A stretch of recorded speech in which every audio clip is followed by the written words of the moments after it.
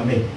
At isa po sa popular, memorize na nga natin, pero kahit memorize natin, buksan pa rin natin yung Bible natin. Handa, basa. Rejoice in the Lord always, and again I say rejoice. Isang malakas na amen para sa Word of God. Amen! Amen! Yung mga kumakanta dito, yung mga workers niya, nag-umpisa yan, mga bata lang dito. At alam nyo, mula po nung umpisa, at pag yung mga pupunta sa amin sa Paranaque, alam nyo, masaya talaga. Ang espiritu ng mga bata niya, masaya. Masaya umaawit sa Panginoon. Masaya naglilingkod sa Panginoon. Hindi ko makakalimutan yan. At yun po yung aking talagang na-obserba ang lubos, yung kasiyahan nila. Natutuwa nga ako na sila'y nagpapatuloy hanggang ngayon. May nadagdag pang iba. Amen? Ano ba't may mga wala na, hindi ko na nakikita. Ngayon pa man ay patuloy lang ang gawain ng Panginoon. So kaya yung mga bata na, wala akong picture nila eh. So, sila yung mga anak ni Pastor Glenn at Sister Glenn. Napakadami na. Nakakatuwa na makita yung mga kapatid dito. At may mga bago pa. Sa mga susunod na panahon, makita natin sila na rin ay mga member ng iglesia. At salamat sa Panginoon sa kanyang katapatan dito. Kaya yung kagalakan, sabi nga ni Pastor Rolly, ni Brother Rolly, promise yung promise. Sabi ni Brother Rolly, so isa ka, sa lubong pa lang, masaya na eh. Talagang masayahin po rito, no? At talaga pong nakakahawa yung kasiyahan. Lalo na ito pong mensahe at yung tema niyo, rejoicing in the Lord. No? Ibig sabihin ay talagang dapat lagi tayong masaya sa Panginoong Diyos. At dito po sa book of Philippians, one of the great themes of this book is the matter of rejoicing. On several occasions, paulit-ulit po binabanggit ni Apostle Paul dito yung about rejoicing. Halimbawa, doon po sa chapter 1 verse 18, sabi niya, I therein do rejoice, yea, and will rejoice. Chapter 1 verse 26, that your rejoicing may be more abundant in Jesus Christ. Chapter 2 verse 16, holding forth the word of life, that I may rejoice in the day of Christ. Chapter 2 verse 17, I joy and rejoice with you all. 2:18, for the same cause also do ye joy and rejoice with me. Chapter 3 verse number 1, finally, my brethren, rejoice in the Lord. At ito ang ating text of Philippians 4:4, rejoice in the Lord always. And again, I say rejoice. So obviously, ito po yung pangunahing tema na parating ng Espiritu Santo sa pamagitan ni Apostol Pablo sa sulat niya, ulihan niya sa mga taga-Pilipos, yung tungkol sa kagalakan. Kagalakan bilang Kristiyano at kagalakan sa Panginoon. Kaya nga si Warren Wiersbe, yung kanyang komentaryo dito, ang pamagat ng kanyang libro ay Be Joyful. Be joyful in despite of circumstances. Diba? Be joyful despite of people. Diba? Kasi may mga tao, yung sa aklat niya, sabi nga, yung mga robbers of joy. Yung circumstances, yung tao. Okay? Pero sabi niya, be joyful. Rejoice in the Lord. So, ito po, tatlong parte po ng itong mensahe ito. Muna, bibigyan sa pansin natin that rejoicing is commanded. Secondly, rejoicing must be continual. And last but not the least, rejoicing must be Christ-centered. So, ito lang po yung tatlong puntos nito. Kaya maiksi lang ito. Tatlong puntos. Depende na lang po dun sa sub-points. Doon lang po tayo makakatalo. Pero, rejoicing is commanded. Rejoicing must be continual. And rejoicing must be Christ-centered. Rejoicing is to be a part of the Christian life and experience. No? Questionable yung pagiging Kristiyano mo kung wala kang kasiyahan. No? Bilang Kristiyano, dapat may kasiyahan ka. Parte yan ng ating ng biyaya ng Diyos sa ating buhay nung tayo maligtas. Yan po yung parte ng ating karanasan bilang Kristiyano. Yung pong kagalakan. Questionable kung wala kang kagalakan, lalo na kung wala kang kagalakan sa Panginoon. No? Kung hindi ka masaya sa Panginoon, kung hindi ka masaya sa gawain ng Diyos. Kaya maintindihan po natin, no, bakit ganun po yung emphasis dito? Upang ipakita sa atin na ang kagalakan ay dapat bahagi ng ating buhay at karanasan bilang mananampalataya. Isang trahedya na matatawag na ikaw ay nagpapakilalang Kristiyano ka pero wala kang kagalakan. Amen. Isang trahedya po yan. Isang trahedya na hindi mo alam yung kagalakan, hindi makita sa buhay mo yung kagalakan. So, dapat ito ay makita sa ating buhay. So, God wants His people to rejoice. Now, the word rejoice here na ginamit ni Apostle Paul ay ginamit din 28 times sa New Testament. So, napaka-importante nito. The Holy Spirit will not spend that much time and effort na malagay sa Bible, importanteng Biblia, sa ng Diyos, yung word na rejoice na ganyang karami, particularly sa New Testament, kung hindi yan importante, kung hindi yan nais ng Diyos para sa atin, kung hindi yan dapat maging parte ng ating buhay. So, malinaw na yan po ay napakahalaga. And the word rejoice is descriptive of a heart that is filled with joy and overflows with praise to God. Yan po ibig sabihin, hindi lang basta nakangiti, hindi lang basta tumatawa, hindi lang basta masaya, kundi yan, ang nilalarawan ko dyan ay puso na nag-uumapaw sa kagalakan, nag-uumapaw sa kagalakan, at punong-puno ng kagalakan at pagpupuri sa Diyos. Yan po yung nilalarawan yan, hindi lang basta tumawa. Pero hungkat naman. Di ba? Hindi yung basta lang umiti. Pakitang tao lang naman.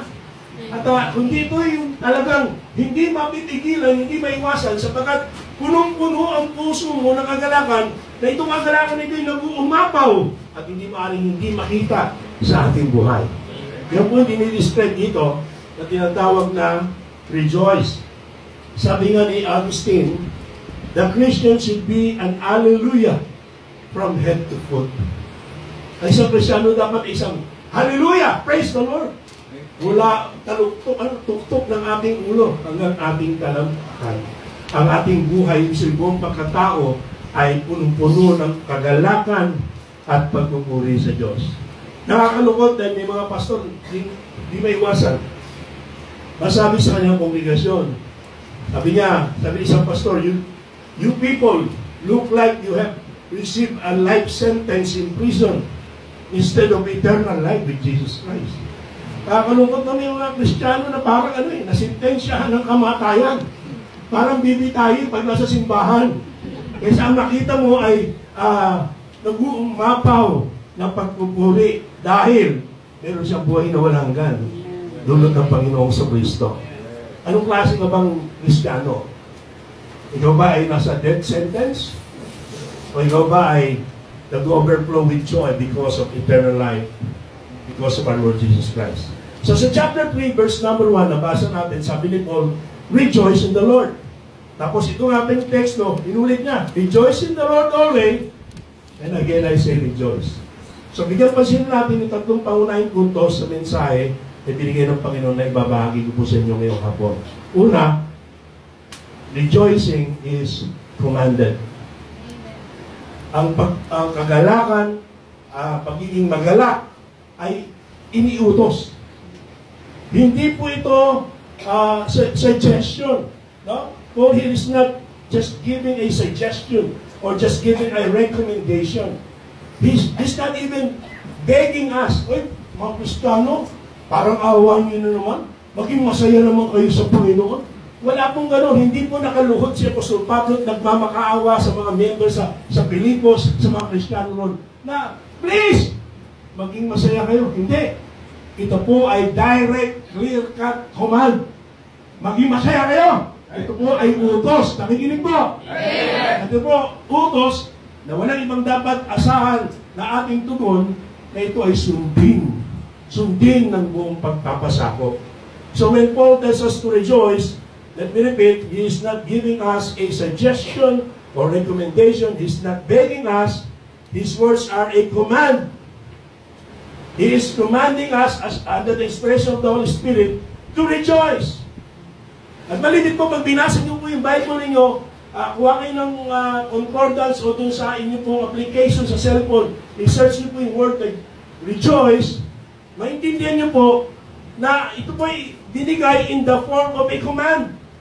Wala pong pagkakataon tungkol po sa kagalakan na pinabanggit ng Biblia na ito po ay naging suggestion o ito ay pakiusap. Kundi lahat po ay in the form of a command. Nasa inyo po ng utos. The Bible, the God of the Bible, commands us to rejoice. Utos po ito. So pag hindi mo ginawa, nagkakasala ka sa Diyos. Kasalanan na maging malungkot sa Panginoon. Disobedience na hindi ka masaya sa Diyos. Ito po ay utos at dapat na ating sundin. Now, when we consider this command, dalawang puntos ang nakapaloob dito. Una, pinapakita rito that Christians are to be people of rejoicing. Ang mga Kristiyano dapat ay mga tao ng kagalakan, taong may kagalakan. Okay, Kristiyano ka ba? Amen. Dapat ikaw ay tao ng may kagalakan. Okay, ito po ay personal. Personalan po ito. Ikaw, brad, dapat magalak ka. Ikaw, sis, dapat magalak ka. Hindi ka dapat malungkutin. Hindi ka dapat masungit. Personalan to. At this is all inclusive. Walang exempted sa member. Hindi lang si pastor yung magalak.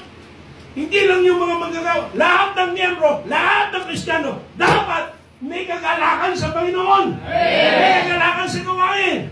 I am to rejoice. You are to rejoice. Every believer is to rejoice in the Lord. Amen. Sabi ng Psalmist, Psalm 150 verse number 16, ninyo po, mabilis mga Bibles nyo. Sabi yan, let everything that hath breath praise the Lord. Amen. Praise the Lord. Amen. Lahat ng may hininga, lahat ng buhay pa. Lalo na lahat ng may mga buhay na walang hanggan. Case, special case sa ilan. Dapat ito ay sa lahat. Sabi mo, pastor, talagang ako hindi ko masayahing tao. Siguro si Sister Donna masayahin niya. Pero ako po talaga. Ewan ko, pinaglihi ata ako sa sama ng loob. Hindi talaga ako masayahing tao. Makinig ka. Sabi ng Diyos, maging masayahin ka. Amen. Okay, kung hindi ka sanay maging masaya, sabi ng Panginoon, bilang Kristiyano, dapat maging magalak ka. May kagalakan ka. Hello? Wala akong exempted dyan. Hindi para sa ilan lamang, lahat ng Kristiyano. Sabi ng Psalm 147 verse number 1, praise ye the Lord, for it is good to sing praises unto our God, for it is pleasant, and praise is comely. Praise is comely. Ano ibig sabihin ng comely? Ang ibig sabihin ng comely? Ang ibig sabihin po niyan, maging at home. To be at home. No, ano ibig sabihin mong to be at home, di ba? Yung mga tao na hindi na mamahay. You feel at home, di ba? Huwag ka lang makapal mukha, ha? Feel out doon, kinain na lahat yung pagkain. Inalaw na lahat. Hindi ganun eh, yung pag ikaw ay nasa church, alam ba, nagpunta tayo sa naig, hindi tayo mangingini. Hindi tayo matatakot. Maglilingkod sa Diyos gagawin doon, kasama tayo sa paglilingkod doon.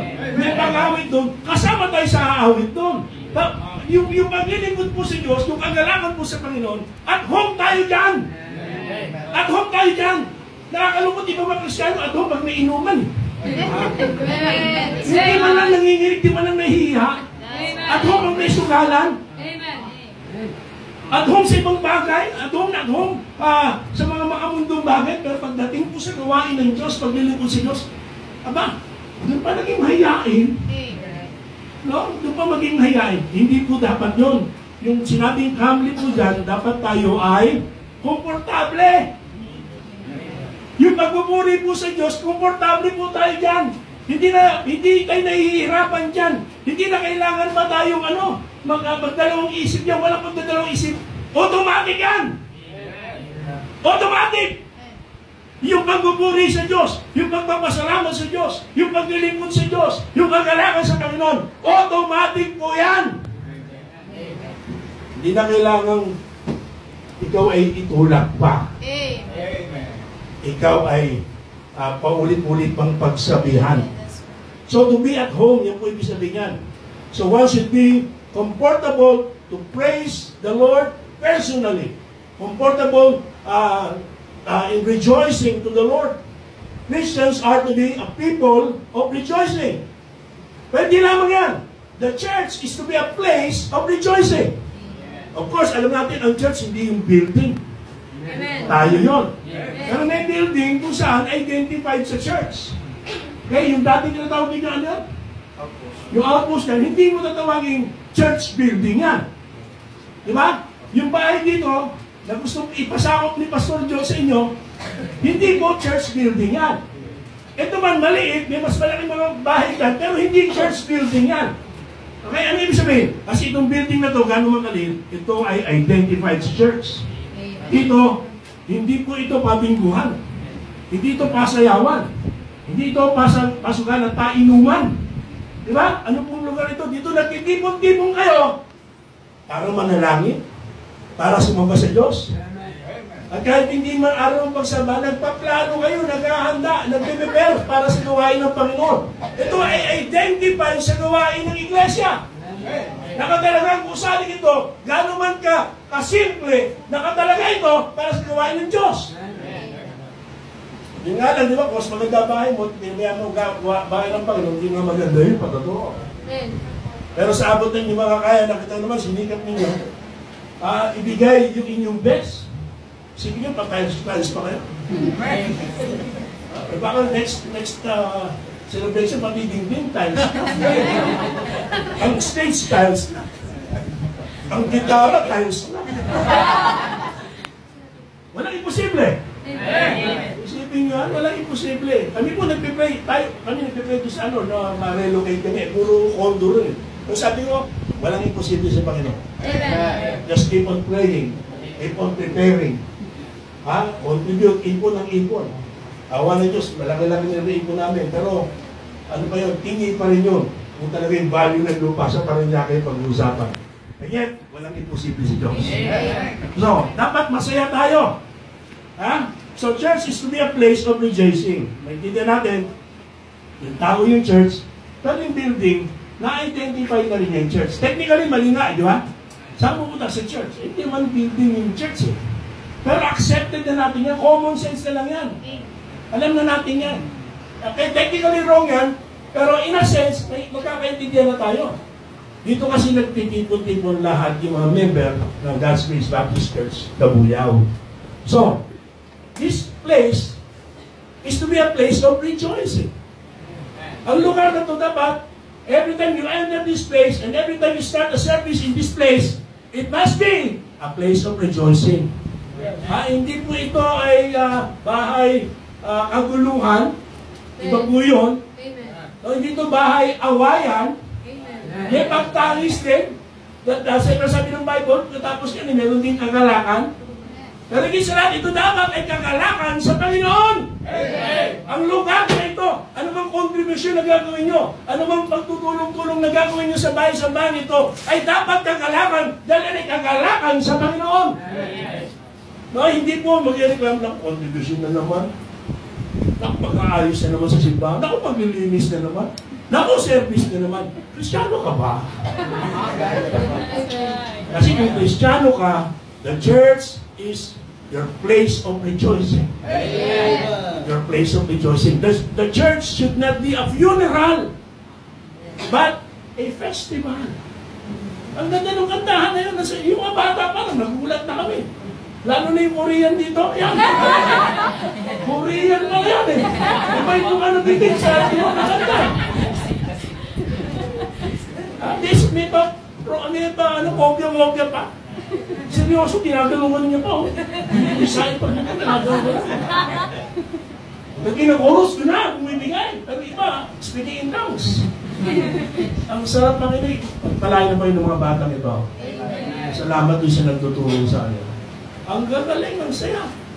Kesa naman na kinakandaan pa tayo, mga tipo-tipo. Ang mga kinakandaan, puro mga sangitang banta. Masarap umawit sa Panginoon. Hallelujah, hallelujah. You see, the church is not a cemetery. Hindi ito sementeryo. Huwag kang mukhang patay.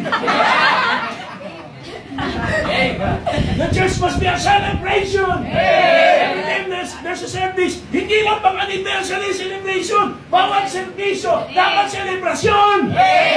Bawat offering, selebrasyon. Okay, amen pa rin. Alam niyo yung Presbyterian Church sa Scotland, sa province namin ni Pastor Eddie? Scottish na tayo, sir. Solemn talaga rin pag preaching, walang magulo, walang tumatayo. Solemn, nag-i-amen. Pero pag offering, Pastor, ang ganda eh. Ano sumasayo yung mga tao papunta rin sa offering? At tinanong pa kanya, because for us, giving is a celebration. It is not compulsory. Yun po yung cheerful giving, sabi ng Bible eh. Give as a celebration. Worship as a celebration. O isang kagalangan, isang karangalan na makapagkaloob sa Panginoon. Isang kagalangan na sumamba sa Diyos. Hindi ito simenteryo. Ha? Kailangan solemn tayo. Pero hindi ibig sabihin nun, para kang patay. I find it interesting that when the rejoicing of the saints ay dinidescribe sa Bible, rejoicing of the saints, it is always visible and vocal. Sabi mo kahit ganito mukha ko, Pastor, masaya puso ko. No. Pag Bible pinag-usapan, nakikita sa mukha yan. Nakikita sa mukha yan. Naririnig sa bibig yan. Sa pag-awit, rejoice. Kasi na po kayo. Hindi naman ipaniwala. Kailangan masaya. Naririnig sa tinig natin. Yung ganong kanta. Amen. Alam mo kung gano'ng karami yung choir dito kung kumanta. Yung mga bata, alam mo siya yung gano'ng kalalaki. Kasi kailangan may kagalangan. Masarap maglingkod sa Panginoon.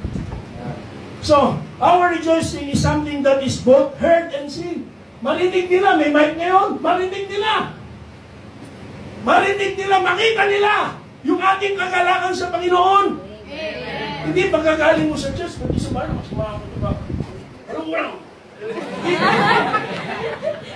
Alam mo eh, patago ka sa nanay mo. Nagapal ka lang naman. Nagapal, pala mo eh.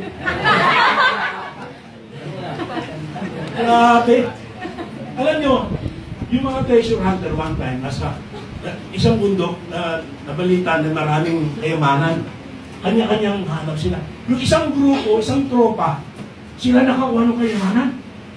Pagkakuha ng kayamanan, usap, uy, kayo maingay. Baka, ano diba? Delikado, huwag natin sabihin, nakita natin, itabi muna natin, huwag natin sabihin. O sige, usapan, wala mong sasabi, oh. So, nung bumaba sila sa bundok, yung mga nakasalubong nilang tao, nagsigawan. Sabi, nakita na ang kayamanan! Nakita na ang kayamanan! Nakatinginan tuloy sila. Ano nangyari? Paano nila nalaman? Sabi, paano nila nalaman? Nakita namin sa mukha nyo eh. Hindi may pagkaila sa mukha nyo eh. No? Alam nyo, ganyan eh. Yung paglabas mo ng bahay sa bahay, pag uwi mo ng bahay, pasabihin ng inyong pamilyang mga unsafe, nakakita ka ng kayamanan, galing ka sa pagsamba sa Diyos, nakakita ka ng kayamanan, nakinig ka ng salita ng Diyos. Hindi kayamanan eh. Pagdating ng bahay, pagdating ng mukha mo, nakaranas ka ng kasumpaan.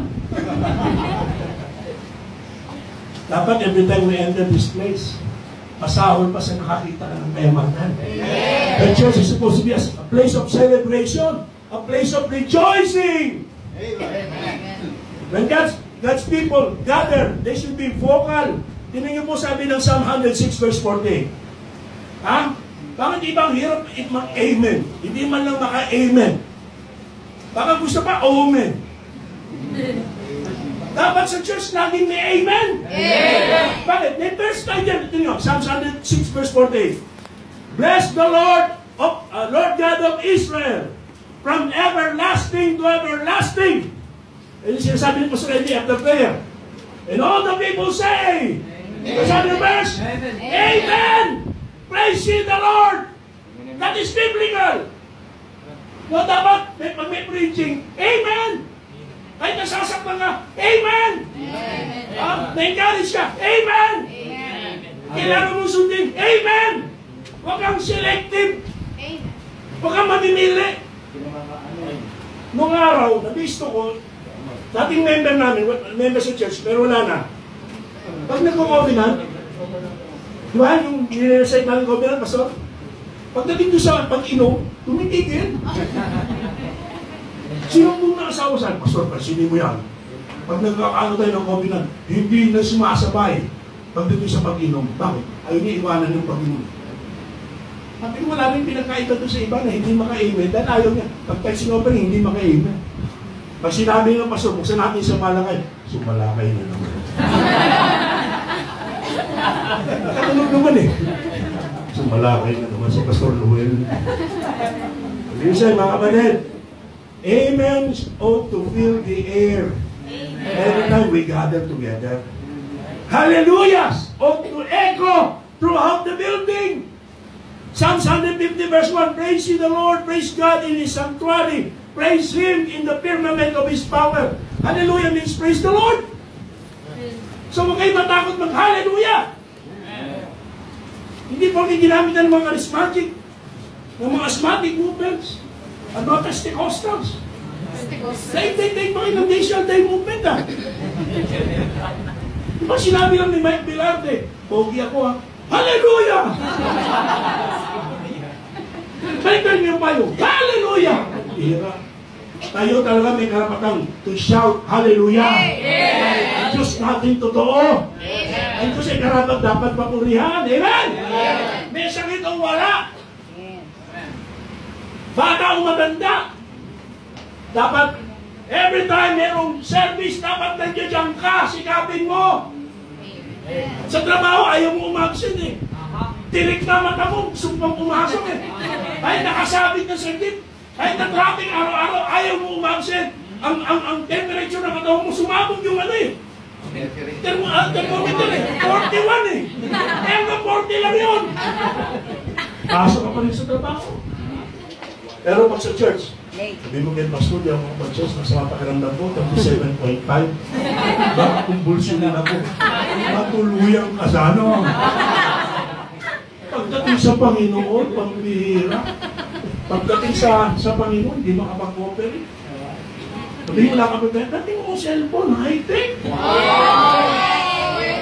Mamahalin mo cellphone.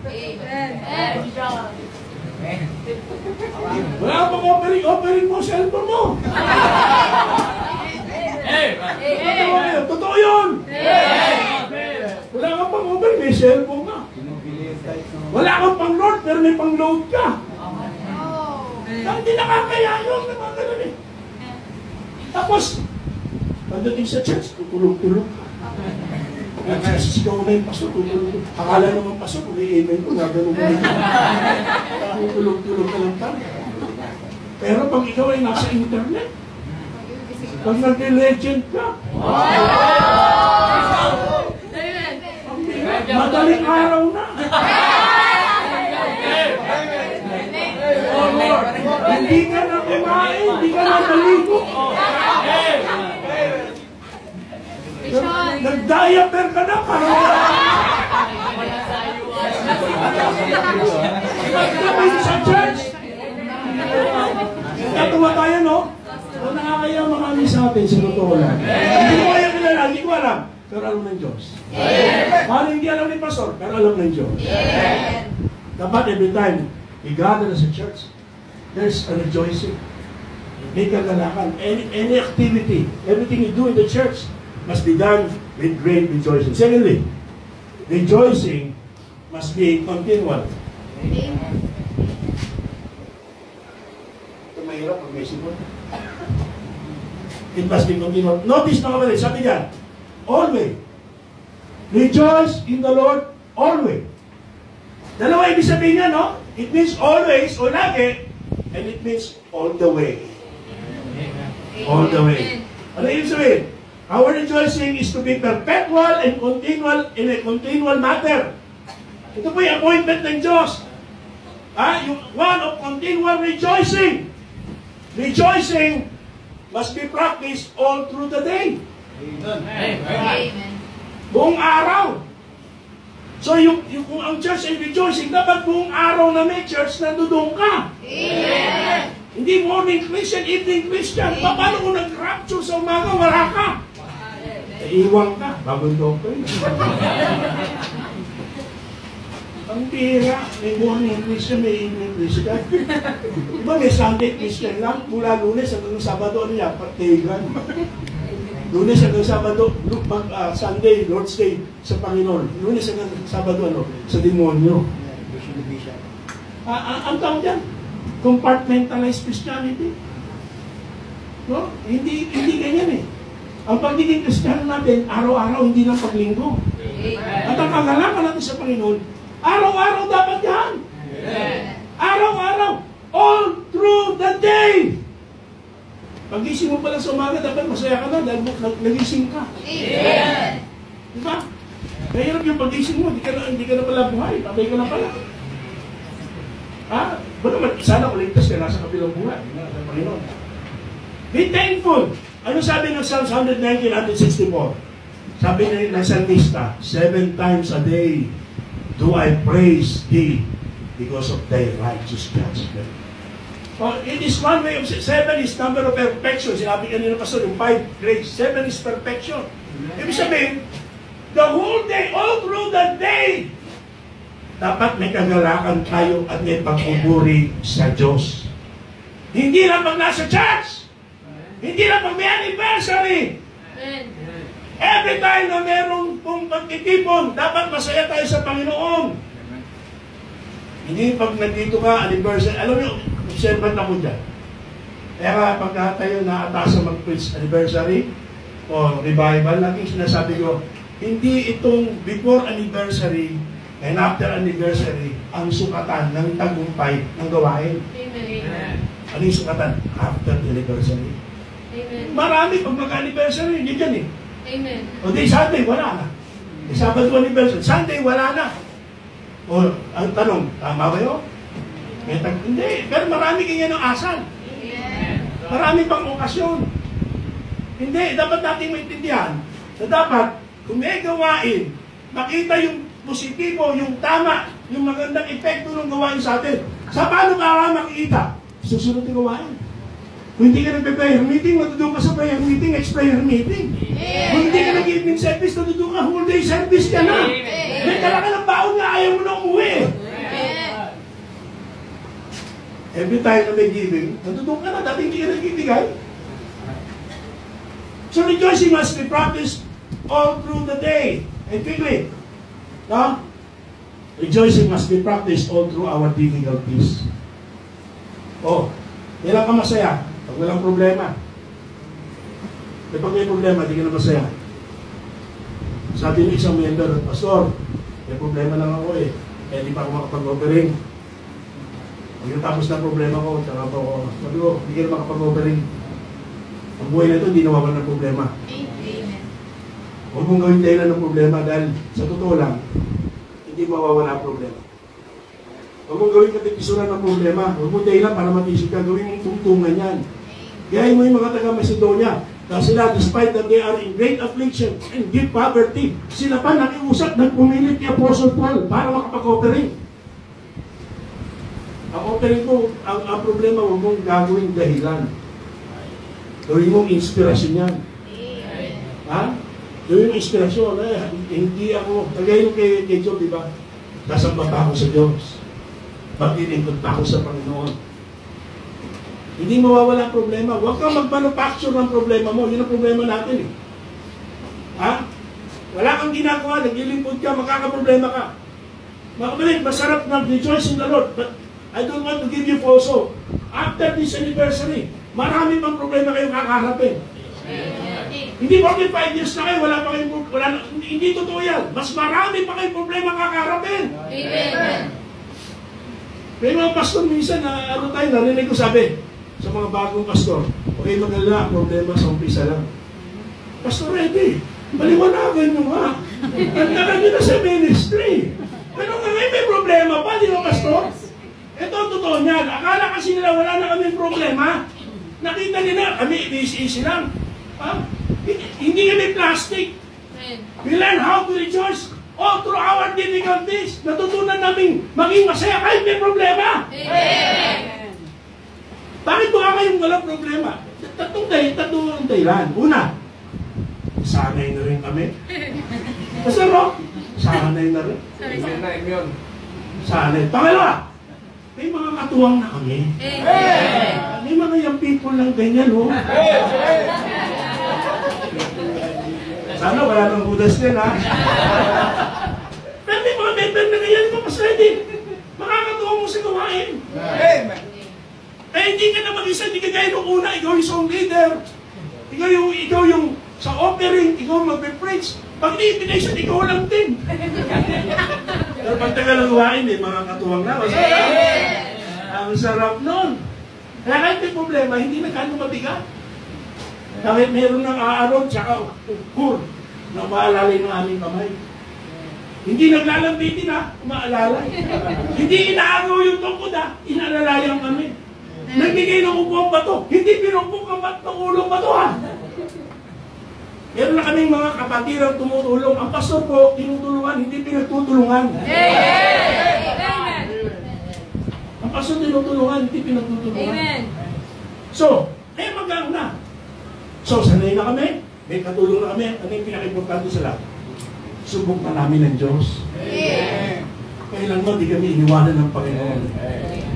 Maraming member, pinagdiwalaan na namin, binigo kami, tinaito kami, sinaktan kami. Pero ang Diyos, kailan na hindi kami iniwanan. Walang kailan pa tumalikod ka. Mga kapatid, magkakaroon maraming problema. Baka maging problema mo si Pastor, Sister Tunet, o yung songwriter niya na gusto mag-pastor. O baka ikaw maging problema. Don't be a part of the problem, be a part of the solution. At binitikitan yan. Pero ito, sikitan. Listen, hindi mo walang problema sa ministry. Pero hindi dahilan yun para hindi ka maglingkod sa Diyos. Be thankful sa Panginoon. Kahit may problema, buhay ka pa. Amen. May bahay ka pang nangunguwian. Diba, wala kang bahay eh. Nakakakain ka pa 3 times a day. Chichirya not included. Pastor Lumba nagkwento yan. Sabi niya, nagreklamo, luma na yung sapatos niya. Lord, pastor pa naman ako, luma na yung sapatos ko. Parang sama loob niya. Lumabas siya. Paglabas niya, may nakasalubong siya. Naputol yung paa. Pasok uli siya. Ayak siya. Sabi, Panginoon, patawad ko. Salamat kahit luma sapatos ko. Pero may paa ako. O diba? So be thankful to God. Maraming dahilan para magpasalamat sa Panginoon. Hindi kayang tabunan ng difficulties ng buhay. Sa church, huwag yung konting problema kakalimutan yung matagal yung pinagsamahan. Yung konting makakamali ng pastor kakalimutan mo yung lahat ng mabuting ginawa niya. Dahil lang sa difficulties. We must rejoice. Ako hindi ko maintindihan ng mga taong maalis sa simbahan. At ang hikayat ba? Masisiyahan kayo pag ang simbahan na yan nasira? Pag di ba naintindihan, napakalaking kasalanan yung ginagawa nila. Pag nasira yung iglesia ng Panginoon yan. Hindi ang iglesia ng pastor na kinakalaban mo. Iglesia ng Diyos yan eh. Pag nasira yan, matutuwa ba ang Diyos? Huwag kayong halis. Babalik pa kami. It must be continual throughout the days, and even through all the difficulties. Laging dapat masaya tayo sa Panginoon. Natuwa po ako eh. Ako natuwa sa pamilya Dunisa. Alam ko na kahit na magbigat sa kanila. Umaawit sa pamilya nung kagabi, sila Sare. Kumanta pa yung pamilya eh. Ang tatay nila nakaburol doon. Only Christians can do that. Malungkot ka pero masaya ka pa rin sa Panginoon. Kasi ang buhay lang naman dito, hindi naman permanente. Walang forever sa mundong ito. Imagine mo, ganyan itsura mo, tapos forever, di ba? Bakit? Isang araw babaguhin itsura natin. Thanks be to God! Isipin mo, forever, ganyan makita ko sa inyo. Tapos sa langit, sabi mo, naging langit pa ang langit, oo. Ito yung itsura ito makikita ko. Buti na lang, walang forever dito. Hindi forever na dito nakalit ang simbahan nyo. Pero dito, hindi ka makasamba. Huwag mong pagyabang, sasamba kasi sa langit. Dito pa lang eh.